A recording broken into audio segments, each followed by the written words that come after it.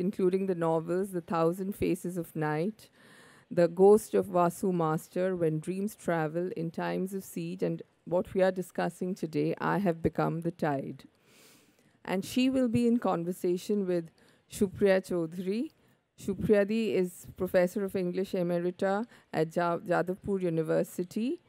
She's also, she works on Renaissance literature and culture, translation, cultural history, and modernism, and has published widely in these fields.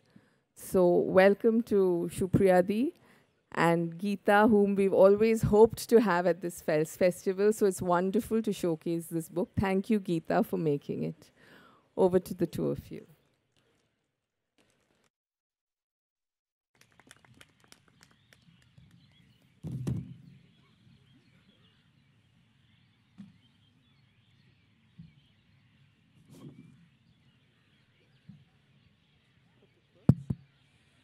Thank you, Mala, and thank you, Githa, for being here. It's just such a pleasure to be back at the Kolkata Literary Meet and to be in conversation with you.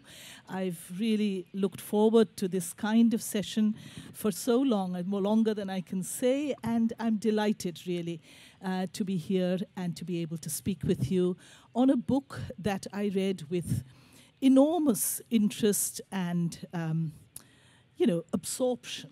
I was truly absorbed by it.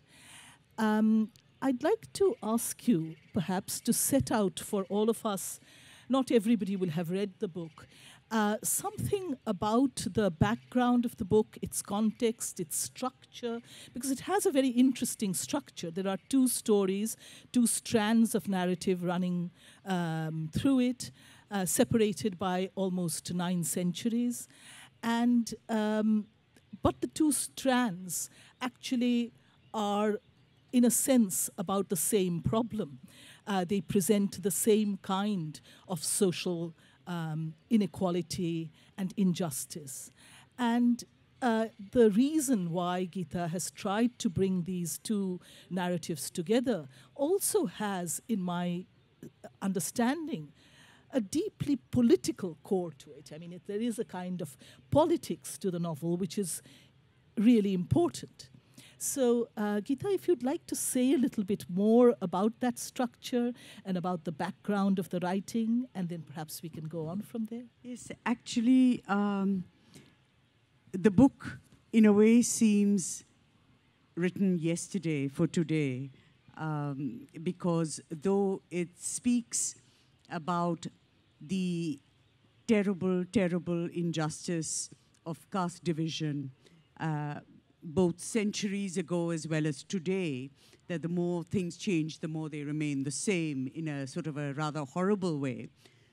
But what holds it all together, the novel, is dissent.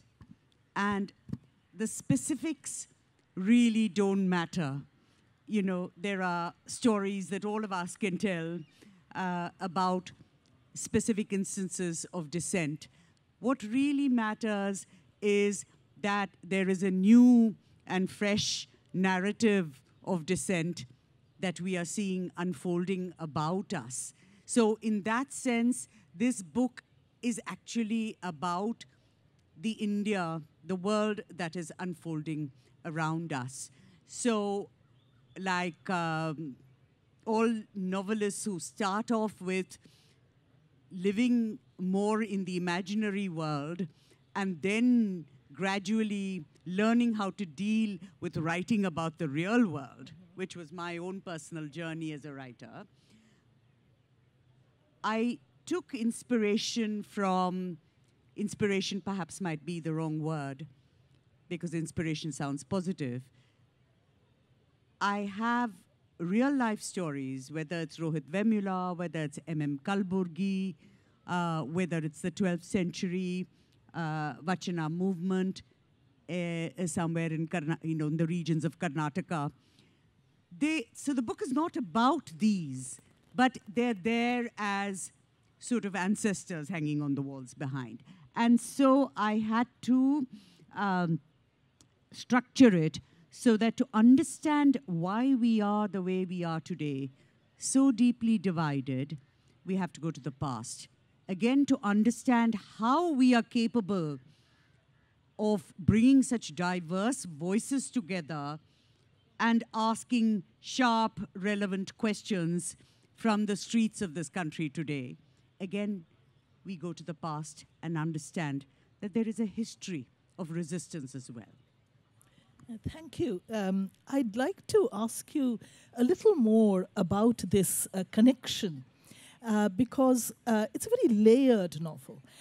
Despite the fact that, in a sense, it's wonderful to read. It draws you in, and you are so absorbed in both the narratives that sometimes you might think that there are just these two narratives. That's not the case. In fact, that 900 years of history is also, in some sense, layered or sedimented into the book, despite the fact that actually, in terms of plot line, there is the story of a character called Kannadeva, or his father, actually, Chikki or Chikkaya. His story, he is a Dalit who discovers almost by chance, he is in fact discovered and taken to a utopian kind of commune called Anandagrama.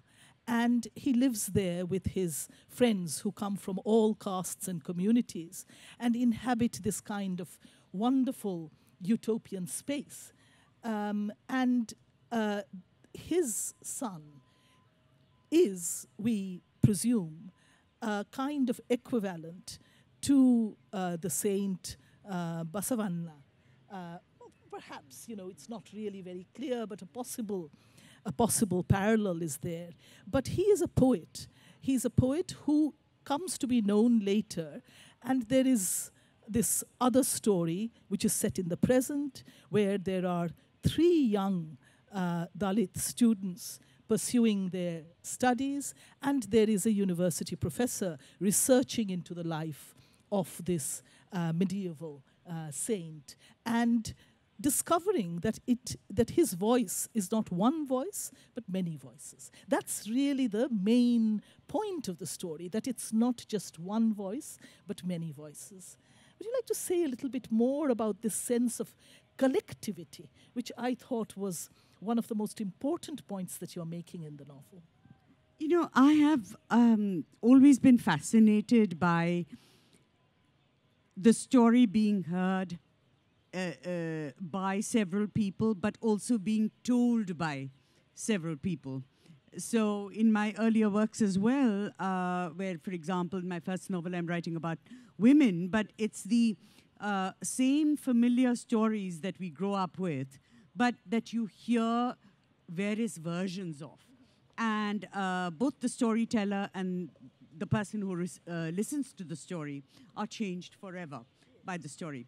But here, after a lifetime of all of us being relatively privileged readers and writers, you start asking yourself the question as you get older, what is this business of poetry all about? And I think this is a very relevant question to ask ourselves now, because suddenly you're finding a certain kind of poetry being recited on the streets. Hum kagaz nahi dikhayenge, which your poetry professor in the university may not give full marks to. But the point is, who cares? It's serving as poetry. So in a way, asking, and this is these are important questions to ask. What is culture? What are the arts? What is poetry? What is music? When you have a diverse society. So I know that Krishna spoke earlier this afternoon, and we've had long conversations about this, that to create a kind of quote-unquote classical, quote-unquote traditional, format of culture, what happens is you exclude people. And this is nothing new. This hum kagaz nahi dikhayenge is not new. It's an old tradition. So in the 12th century, Bhakti movements have been very much part of this part of India as well. So where questions were asked of the orthodoxy by insisting on a direct personal relationship with the divine, which was linked with day-to-day work, you know. So all this, all the great mysteries of life, all the great spiritual mysteries included, were defined in terms of people's lives. So, which naturally then disrupted hierarchies of caste, gender, because suddenly all these experiments said, which didn't last for too long, they were all doomed to fail. But we know in contemporary times that the actions that fail are as important as the actions that might succeed. Thank you. Thank you. About this, you know, it does seem that your novel is ultimately a hopeful one. I don't want to give away the ending, but it is true that, as you say, these actions are doomed to fail. In the present stage or structure of our society, these actions which are struggling towards equality, towards gender justice, towards a classless or casteless society, appear to be frustrated at every turn. And yet at the same time, your novel is not without hope. Your novel does suggest that something is in the air, and something, with the stirring of so many people and the stirring and the articulation of so many voices, something, the air is full of hope. And that sense is there in the past as well as in the present. It's something that seems to come back again cyclically as generations pass and die, and we harden and ossify in a particular social structure, and then we want to break it open again. So at this time, in the country today, surely we are seeing a kind of mass movement, a kind of signs of hope, and yet at the same time we know that very likely these will fail. That doesn't take our hope away. It will, we don't know. The happy thing about being a novelist, and we're so grateful for our academic friends, but the great freedom of not having a salary and being a novelist is that not only can you hope, because you don't, it's not that you're stupid about it and that you see, well, these things have happened in the past, but you also realize that despite regression, and then you move a couple of steps forward, that newer and newer constituencies speak up. I think that is what we are seeing today. And I want to say that, we fiction writers are blessed that we imagine a certain world, but nothing can beat the power of reality. And that is what we're seeing today, that, whether it is on matters of caste or community or men and women, that the kind of voices we are hearing, I think they beat all of us novelists hollow. And it's a great honor to be to be singing the same tune with what is actually happening around us. Yes, I completely agree with that. I was also wondering whether, in the last novel before this one, In Times of Siege, is that correct? I think the sequence? Yes. No, In Times of Siege is a little bit earlier, yeah. But in that novel, you have a similar sort of character, not quite, your character in this book is more charming, as it were, more attractive in some ways, but there's a similar sort of university professor who is researching on a medieval saint poet, and faces criticism from the Hindu fundamentalist groups who would like to claim this figure for their own, and would like to, in a sense, Brahminize this figure and not allow him to be situated in the subaltern context from which he originally came. And you have a similar kind of story in this novel. And we think, obviously, of M.M. Kalburgi because he was assassinated and he did research of this kind. So there is a connection with an earlier novel. There is a figure here situated in a similar kind of context. And there is also real life, Gauri Lankesh, M.M. Kalburgi, and history itself. And also, yeah. I want to say that I'm really interested in what we can do. A lot of young people will ask, what can we do? So when we are creating the hero or heroine figure, the protagonist in your fictions, we are not. There are those larger than life figures who are very attractive, who are charismatic, and who are essential maybe to a movement being taken to the next level. Yes. But what can all of us, do in our own modest lives with our own little limitations and our little fears and our little hungers, and our own little families and their requirements, and, how do we live? What do we do? And I think, in a way, you're singling out the so-called bridge characters, I think of them as, the middle-class characters, people like us. Yes. But of course, we are always more interested in people who are not like us. Exactly. Because that's right. what we want to learn about. But what do people like us do? What does this word dissent mean? It seems to me that you do your job, what you can, whether it's teaching, whether it's being a student, whether it's being a bureaucrat pushing files.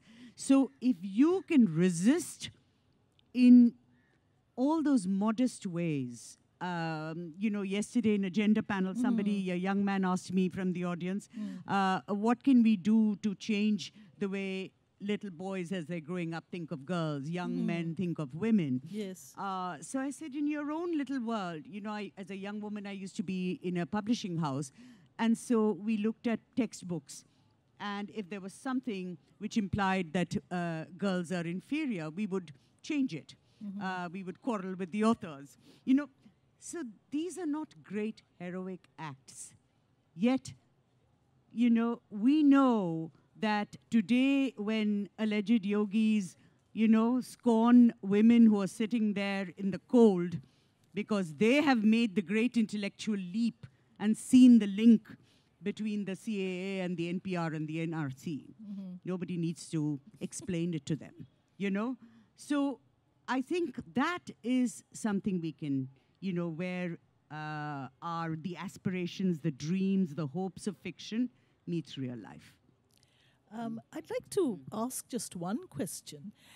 In this novel, not necessarily in your earlier ones, but in this novel, there is really no very prominent woman character except for Asha. There are characters in the past. There is the wife of Chikka or Chikkaya Mahadevi, that's her name, yes. And and she is ultimately the first copyist of the poems. So she does have an important role. But on the whole, one might say that this novel doesn't see women in history in the same way as some of your earlier work has done. And is there a reason for that, would you say? No, I think, I think it's best we can do all this sort of course, you know that we all do this analysis of our work only after it's written. And I sort of call it the well-constructed lie, my replies to this kind of question. You just do what is natural to the story, and you are talking about dissent. And I personally think there are women there. They're embedded as they are in real life. It's also how we perceive who is on stage. Who do we look at here? Do we only look at who's sitting here, or we also look at people who are sitting there? It's also where we look. So there are sort of, they happen to be wives or mothers or grandmothers. Maybe we have to start getting used to taking a second look at those grandmothers who just served you a meal and then went back to the kitchen, but you don't forget them because they're no longer visible. You know, so otherwise it becomes really artificial, and it might be politically correct, but it would be a very bad novel, I suspect, if I did that. So I'd like, we don't have a great deal more time for this discussion because Githa would like to read from the novel, and I think that's a real privilege to have the novel, not just the views of the author, but also the novel to reach you as it is. And so we'll just have a little bit more about the novel's background, because you wrote it, I think, finished it early last year, early 2019. Would that be more or less correct? And then I think you went right into other kinds of writing, activist writing, other kinds of work. Is that correct also? Because I'm not sure, have you started another novel after that? Good God, no. No, I wish it worked like that. But no, this was a little bit of writerly hubris. Yes. The powers that be may not know that some of us writers take this very seriously when I say that this is how we dissent. Yes.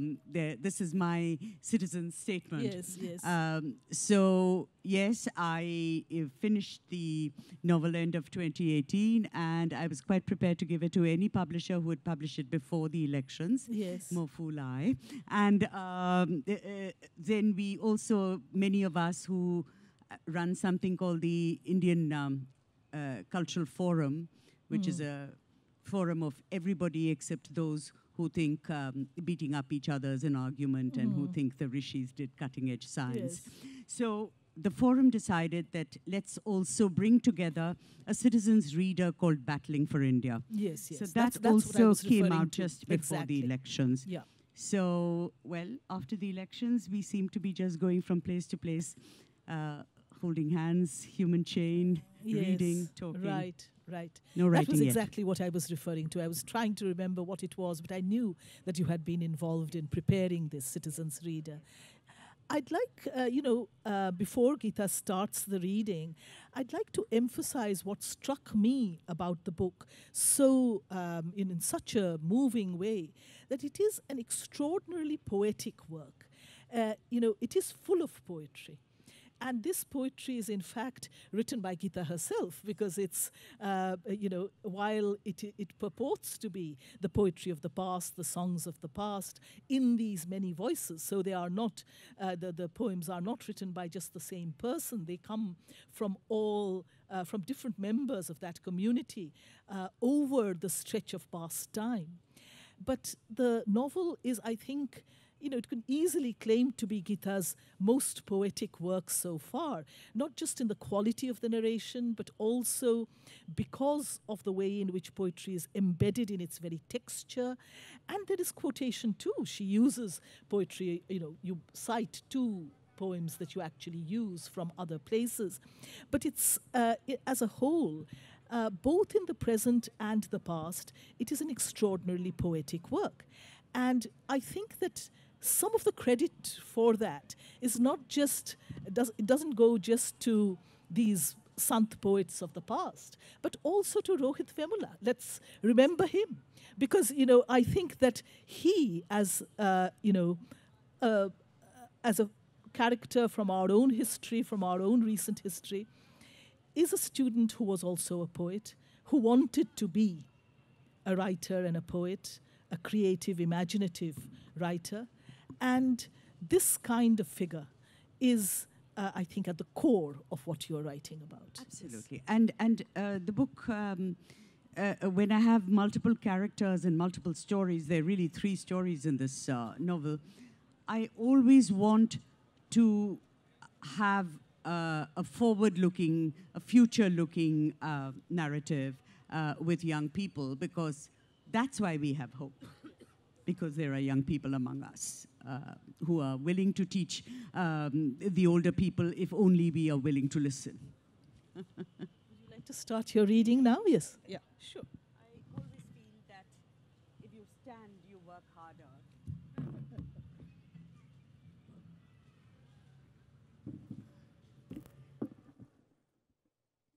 I hope you can hear me at the back.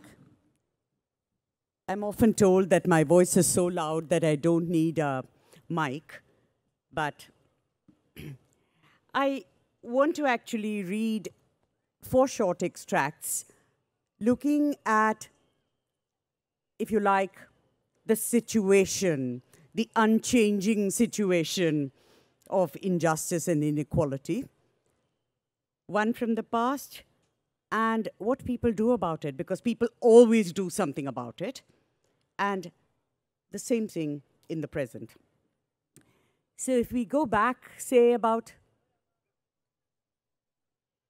1,000 years, 900 years, and there's a boy called Chikka, whose father has just been buried, and Chikka has run away with some strangers who claim, horror of horrors, that all men are equal, all men are brothers, and in fact, even all women are sisters to all men. Chikka is in a boat crossing a river. It's the first time he has seen a river. It's the first time he's crossing a river. The first time he's in a snug boat made for 4, going he doesn't know where with 3 strangers. Strangers who call him brother. So many firsts on a single day. Chikka turns back just once. Where is the land he has left so suddenly, so easily? That bank, the village, the jungly no man's land dividing high and low, and beyond the pond, the untouchable settlement, his father's hut, his father. The horizon has swallowed it all up. Peddi the ferryman is deferential to elder brother, friendly with Putana, and indulgent to Chikka. Peddi shows off what he and the boat can do together. He slows down, comes to a stop, and the boat breathes on its own, moving where the river takes it. Suddenly, Peddi pulls back, then pushes and pulls like a demon, so the oars beat the water out of the way. The boat runs faster than the river. Peddi looks at Chikka as if to say, see? Peddi could be his grandfather, giving him a treat. This is one more miracle in a day of miracles. It's late in the afternoon. The sun is well past mid-sky. It's slipping down the side of the sky. It's spent the best or the worst of its strength. The sun is willing to be benign now. A breeze stirs. It turns cool, so cool. There's goose flesh on the river's skin. The water ripples. There's goose flesh on Chikka's arm too. That thick skin made for humiliation or flogging or hopelessness is losing hold of him. It's peeling off him, falling to the floor of the boat like blood-streaked hide. This new Chikka, the one who has just been born, hears a humming. It's Peddi. Putana and elder brother have heard him too. Elder brother leans across, taps Peddi on the shoulder. Sing, brother. Sing out loud. The river's waiting for you. This is all Peddi needs. He throws back his shoulders and sings as vigorously as he rows. His voice is strong, used to straddling the waves. My body is my boat, the boat my prayer. How it sings, this prayer, how it sings. Mid-river or safe on shore, body and boat, song and prayer, one and the same.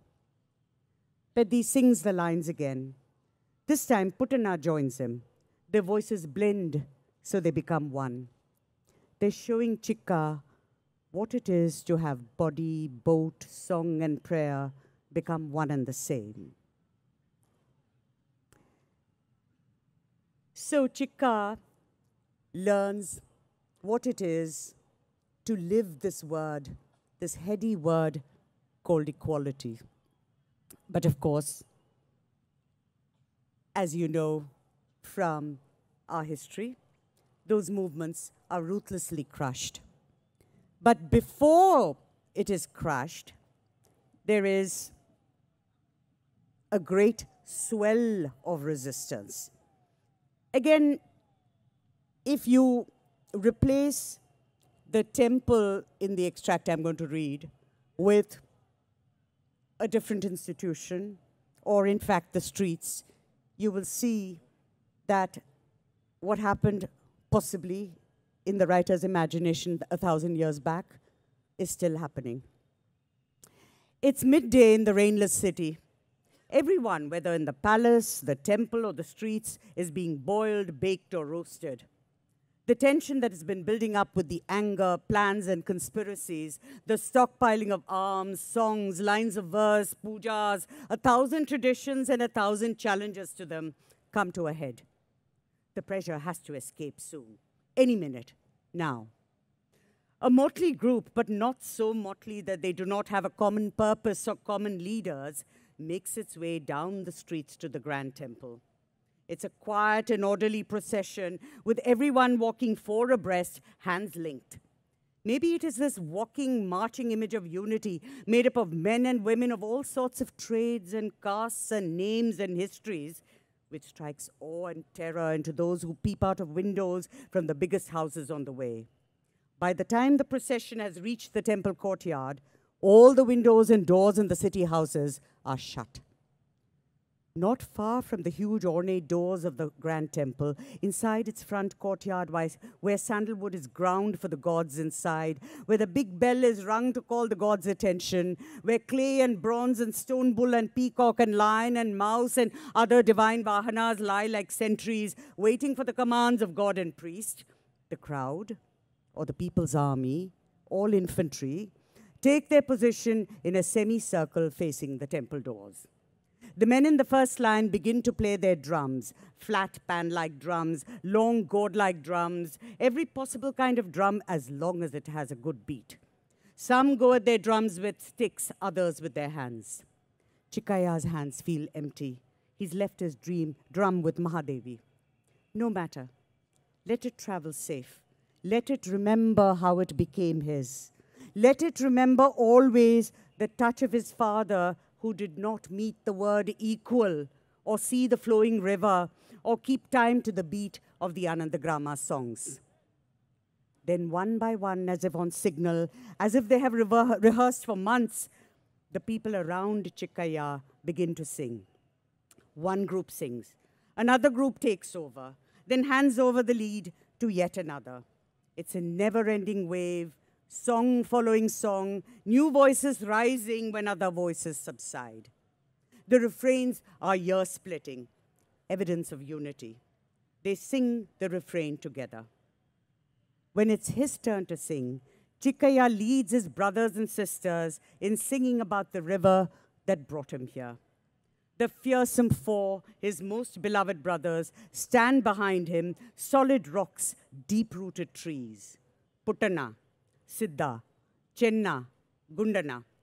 How the five of them bring together their distinct voices, how they make their tributaries flow into the same sea. There's one voice missing, though. Chikaya feels it keenly. Where's the woman's voice in his song? What is his song without Mahadevi? But then he hears Putana sing, "This water is holy, and this, and this." Though his pitch is too low and he occasionally hits a false note, what scorn Putana can pour into each this. When strung on that rough voice, the words come alive as if freshly made. This water is holy, and this, they mumble in a foreign tongue, sprinkling a few drops on stony dolls in the temple, on the floors of their houses, and outside. These men even sprinkle water on themselves and say they are born again. My river, generous as always, gurgles as it laughs. Only those who have sweated day after day know what it is to be soaked, oh friend. The last two lines rise to a crescendo, soak the air, bring Anandagrama to the temple, turn the temple surroundings into their Anandagrama. The lines say more than just their words. They say, listen to the sweaty wisdom of our work-filled lives.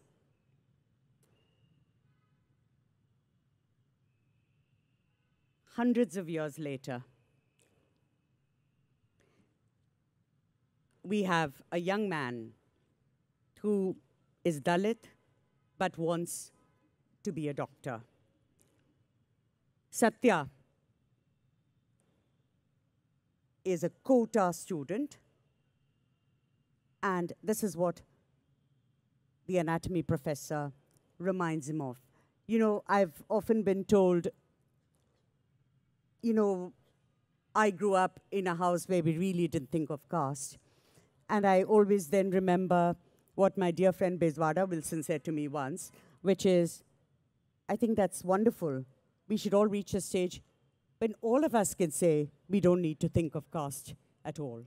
So, unfortunately, there are far too many people reminded of their caste in word and deed every day.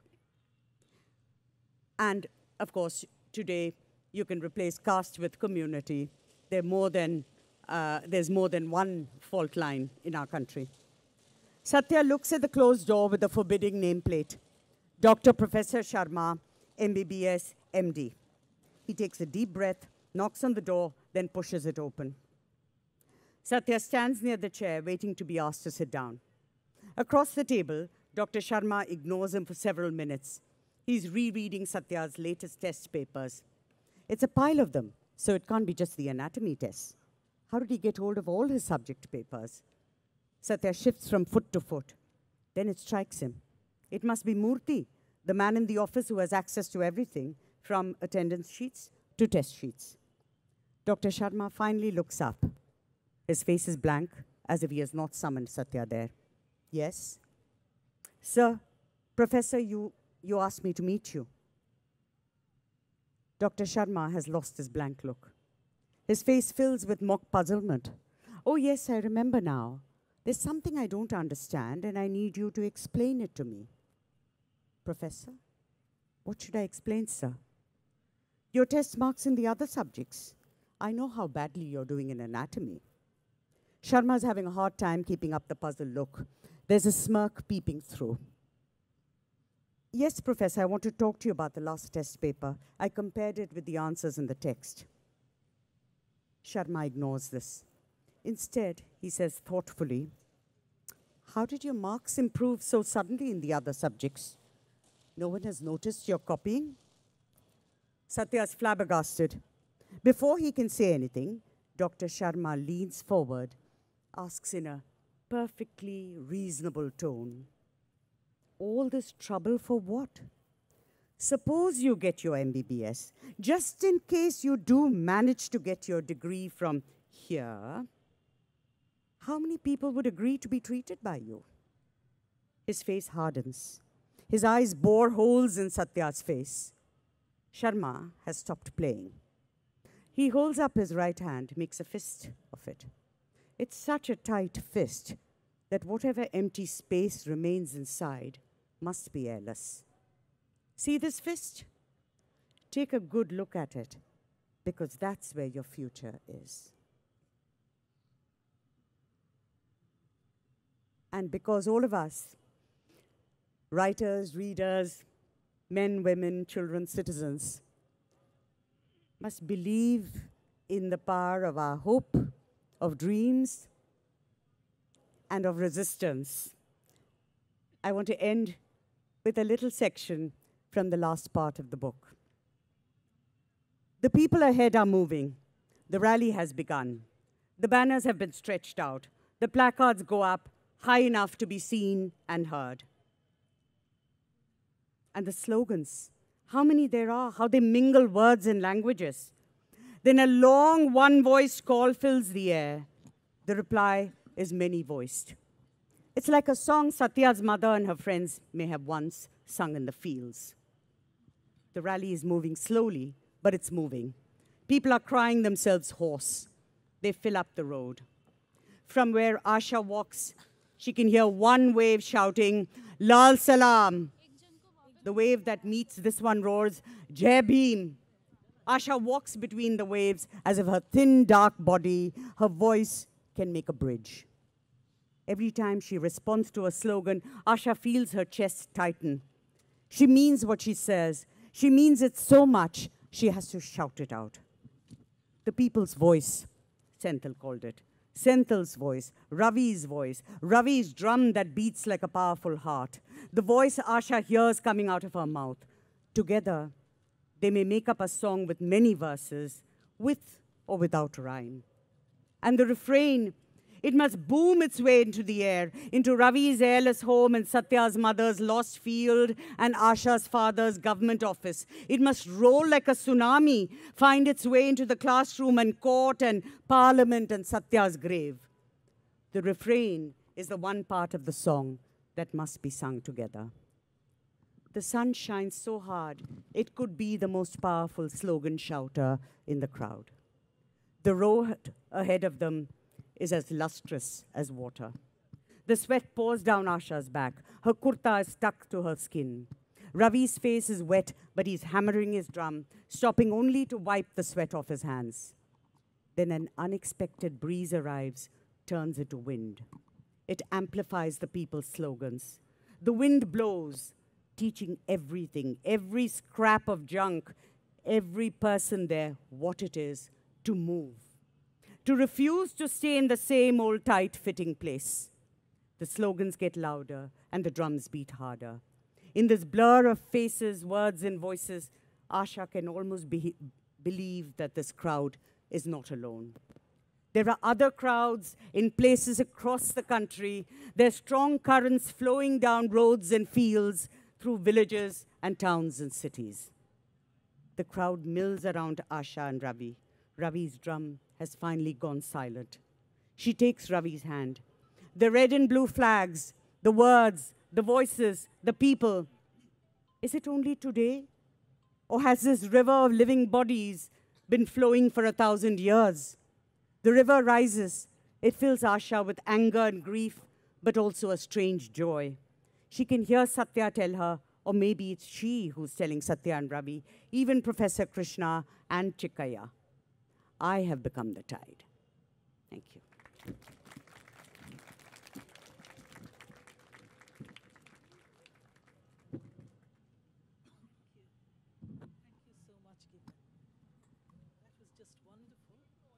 So, yes. We are now opening, it would be wrong for me to ask any more questions now. We are opening this now to questions from the audience. We have just about 10 minutes, just under 10 minutes. So please keep your questions short and identify yourselves, please.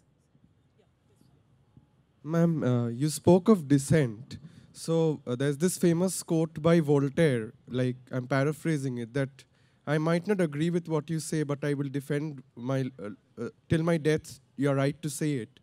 So there are students like me, there are women, there are other sections of society who are on the streets right now. And, forget about the leaders are not even listening to us. So do you think dissent, in the whole ambit of dissent, there also comes a part of listening to the other party?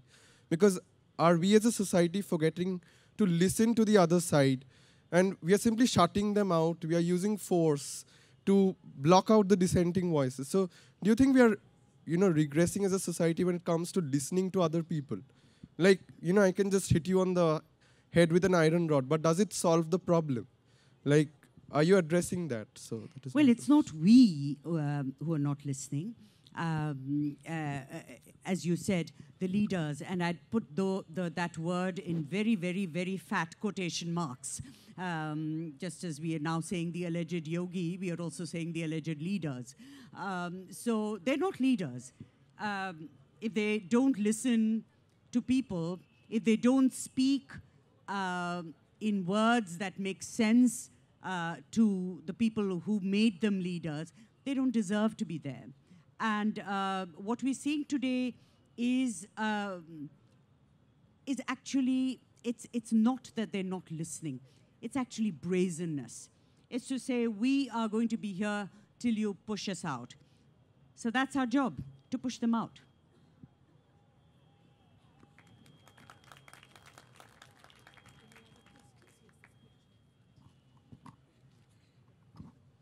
Good evening, ma'am. So my question is, throughout history, Buddha, Guru Nanak, they had something going for them. Whatever they were saying was quite novel. There were no other voices. But today what we see is that the authoritarian people who are in power currently, whatever they say, it holds a bit of appeal to the masses. Whereas what we are saying today in our intellectual circles, it's kind of hollow, because whatever we say, it does not penetrate to, say, the rickshaw puller. Because what I'm talking about, it's very difficult for him to understand. So how do we solve this problem? How do we can't shout, so how do we get through to their hearts? Thank you. Well, you've asked the right person, because I'm not an expert on anything. I think to be a writer, you have to be humble every day.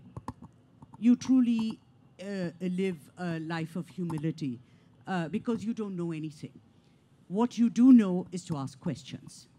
And I think that is something that we can teach other people, which is, don't be so sure you have the answers, but ask questions. Each of us is gifted with a different level of intelligence, but we're all intelligent. So to worry about the divide, will somebody else understand? You've already created a distance, and why? God knows we already live in a part of the world where we're born with distances, drummed into our heads. So I think if you are willing to learn and listen, and any good teacher here in the audience will tell you that teachers learn as much from their students as students learn from their teachers. So similarly, if I go to Park Circus today, I'm going to learn not just about their courage and their strength in sitting there night after night, but I'm actually going to learn about how to live a difficult life.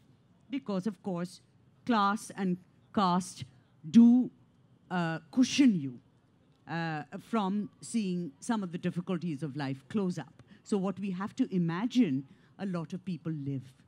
So I don't think it's a question of, all of life is a process of learning to talk to somebody else and learning to understand somebody else, because that's the only way you're going to understand who you are. So that's true at home and on the streets. Thank you. We'll take just one more question. That's the last question. Thank you. Hello. This is not a question exactly, rather a remark. I belong to the generation, the post-Beatles generation, the 70s, and we had our dreams and aspirations. Now I have my daughters in the streets protesting, dissenting. It is gladdening. Now hearing you, I feel there's something electric in the air. There's something that's going to give. It gives a lot of hope. Thank you, ma'am. Thank you. Thank you. I must say, please tell your daughters that you met an old woman who was also on the streets when she was young. Thank you so much. I think that was a wonderful note on which to end this session, exactly on time, 6:20. And I'd like to emphasize again that Githa's novel, though it was written before this wave of mass protest, which is now going on, it was written before, but nevertheless, it is so deeply resonant. It speaks to that electric atmosphere that we live in today. It speaks to these voices of dissent. It speaks to the sense that the people's voice can be heard, that it can become a tide that will overthrow forces of opposition. So let's hope for that. Let's hope that we can make it happen. May I have one last word? Novels apart, books are fine, but real life is what is most important. So I think we should all say, we'll go forth. Tomorrow's Sunday, there's tonight, and we should all go where the people, where our sisters are protesting. Thank you.